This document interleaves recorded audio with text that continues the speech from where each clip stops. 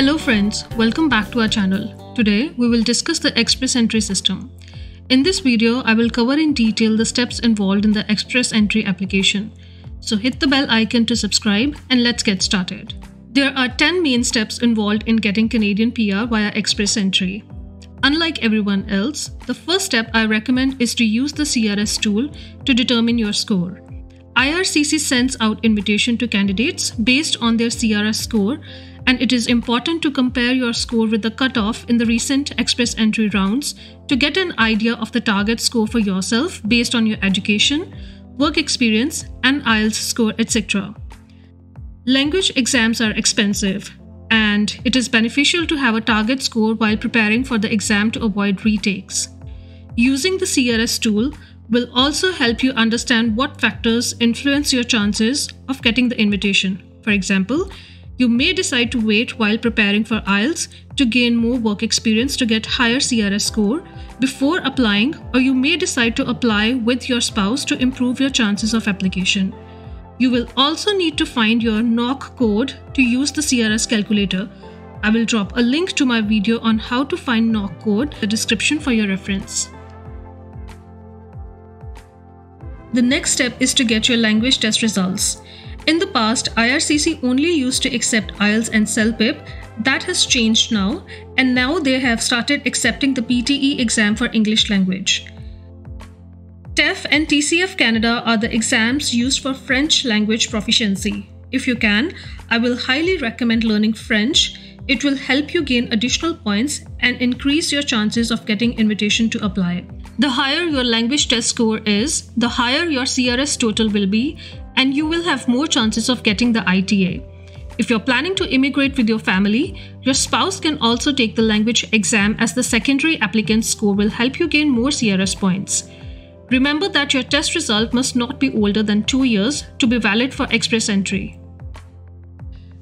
Next, you will need to get your foreign degree or diploma assessed by an approved agency such as WES, CES, ICES, and IQAS for Canadian Equivalency for Education Standards.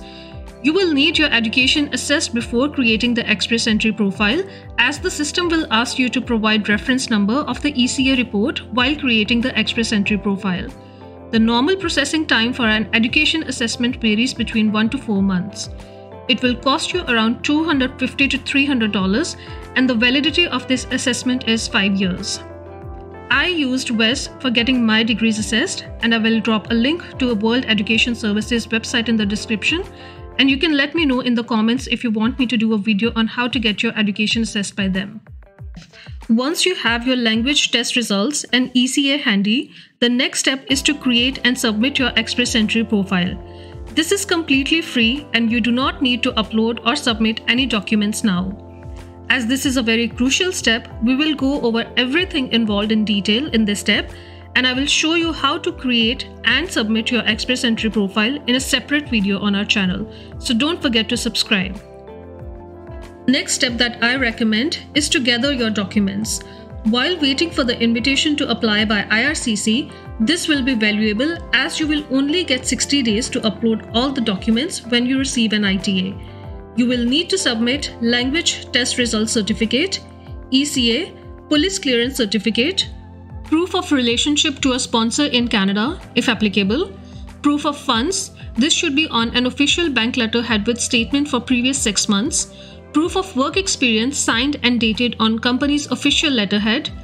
Additionally, you will also need work references from old colleagues and pay stubs, etc. Now, the invitation rounds under various programs are conducted every month, and if your CRS score meets or it is higher than the cutoff score for the current round, you will receive an invitation to apply from IRCC. Please note that the invitation to apply is not PR. Once you receive an invitation to apply, you will need to upload all the requested documents accurately, pay the application processing, and write to residency fee and submit your application for review by an IRCC officer.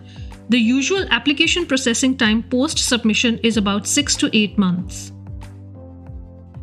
During the processing of your application, you will receive a biometric instruction letter, and after that, a medical request letter from IRCC on your registered email ID. You will need to provide both the biometric and medical for yourself and your dependent family members traveling to Canada with you. Once the processing is complete, you will receive a passport request to submit your passport to the nearest VFS center for visa stamping, and after around 2 weeks, you will receive your passport with one-time entry visa and a confirmation of PR letter in mail if outside Canada. If you're inside Canada, you will receive COPR and landing instructions via email. Your COPR letter will have an expiry date, and the final step is to book your tickets and land in Canada and start your new life here. The immigration officer at your port of entry will automatically apply for your PR card, and you will receive it in mail on your residential address here in Canada, usually within 3 months.